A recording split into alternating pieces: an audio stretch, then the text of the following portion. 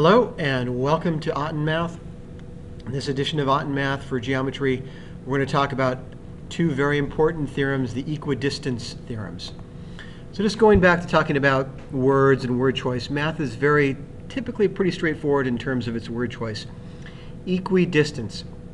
Equi meaning equal, distance meaning the distance between 2 points or the length between 2 points.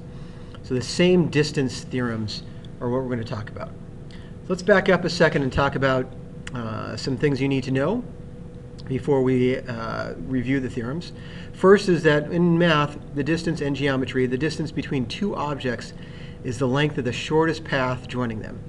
So the distance between the blue dot and the red dot is along the black line. If you take the red line, I call that meandering. That's definitely not something you want to do when you do your two-column proofs. The distance postulate states that a line segment is the shortest path between the 2 points. So what I just said, if we want to move from the blue to the black line, in math, the distance is going to be that length along the black line from the blue dot to the black dot. All right, if 2 points are the same distance, they're equal distance from a third point, then the third point is said to be equidistant from the 2 points. So if I have point A and it's the same distance from B and the same distance from C, then I know that A is equidistant from both B and C. And that's how I would say it. A is equidistant from B and C. Right, so where does that leave us? Well, let's talk first about perpendicular bisectors. The perpendicular bisector of a segment is the line that bisects and is perpendicular to that segment. So I'm going to use my trusted pen here. Perpendicular bisector. If I have a segment, and that segment let's call AB, and I want to create the perpendicular bisector for that segment, then that perpendicular bisector, let's call it CD, bisects the segment into two equal halves. So A, we'll call it AE, is congruent to EB. And it also forms a right angle with CD, forms a right angle with AB. So I know AEC, CEB, DEB, and AED are all right angles. I know that AE and EB are congruent. So that's a perpendicular bisector. So there are two components to the perpendicular bisector. One is that the bisector, or the line, forms a right angle with the segment, and the second is that it bisects the segment or splits it into two pieces. Okay, so let's talk about theorem 24. It says that if 2 points are each equidistant from the endpoints of a segment, then those 2 points determine the perpendicular bisector of that segment. So I have point 1 here, it's equidistant from the endpoints of the segment. Endpoint 1 and endpoint 2, we'll call it B and D. And we'll call point 1A. And then I have point C, which is also equidistant, that's point 2, from B and D. Then I know the line that is drawn through A, I'm trying my best to make this straight, through C, this squiggly line here, AC, is going to be the perpendicular bisector of that segment. That's theorem 24. So again, it forms right angles with that segment, and it's going to bisect that segment, forming two congruent segments. Okay, theorem 25 says, and by the way, I asked my students for both of these theorems in their proofs, in the two-column proofs, for the reasons, to write out this particular reason as a theorem verbatim.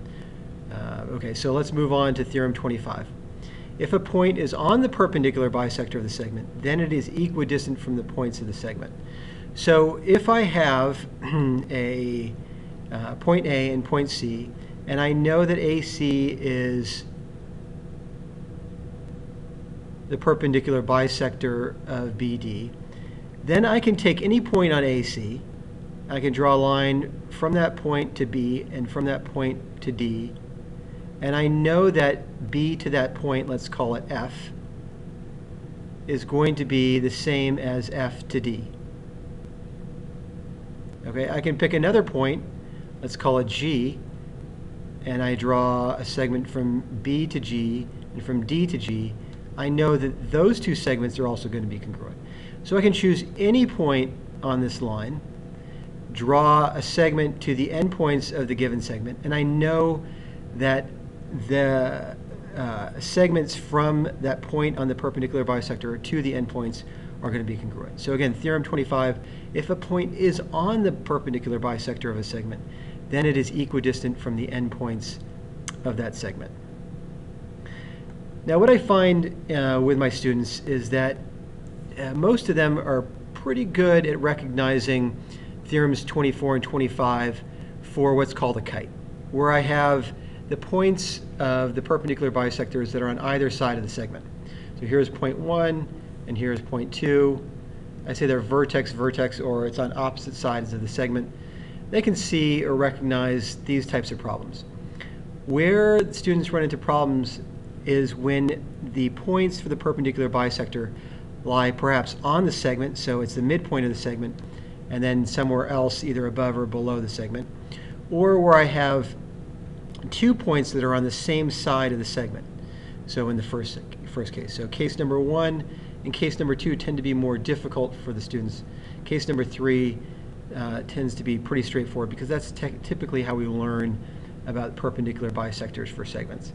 But don't forget that in problems you can get views that look both like 1 and 2, where we have the 2 points, one on and one outside, and the other both 2 on one side of the segment, that the 2 points construct a line that bisects, or they're perpendicular bisectors of that segment.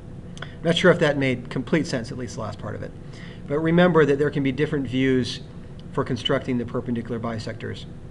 And I give you 3 examples of what that might look like.